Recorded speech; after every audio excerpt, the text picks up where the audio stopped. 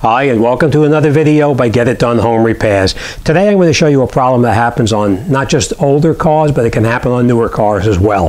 Sometimes you'll get out of the car and by accident you may hit the lock and the lock flips over by accident, and you take the door and you try to close it and you can see the door don't close. See how it's open? And it just won't close. You don't want to slam it, because if you slam it, you're going to damage the lock mechanism. What you want to do is you get yourself a can of spray lubricant and a screwdriver. You just open up the door. The problem is that this latch right here gets flipped over.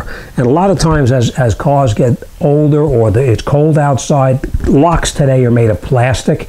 So the plastic tends to expand or contract and it doesn't flip up all the way. The way you'll get it to open up is you just grab the outside door handle right here and you pull it and you put your screwdriver right here and you push the screwdriver towards the vehicle this way, just like that, and it opens up. See how it flips? Just like that.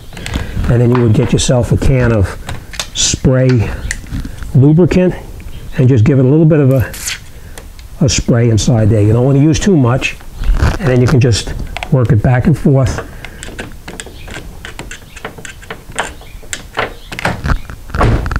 And that's it.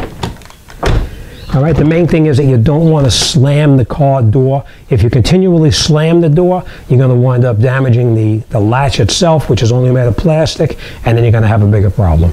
So a screwdriver, some lubricant, and you're good to go. And if you're on the road and you don't have a screwdriver with you, you can get in there with your finger, put it in there, pull the handle. You may have to jiggle the handle 3 or 4 times and pull out on the lock, because depending on the car, sometimes they don't move as easily as this one here. All right, so finger in, push out on it, and you just jiggle the lock back and forth like with a latch like this, the handle, and it'll pop it right back open, and you'll be good to go. That's it. That's the quick tip for today. All right, as always, thanks for watching, and I'll see you on the next one.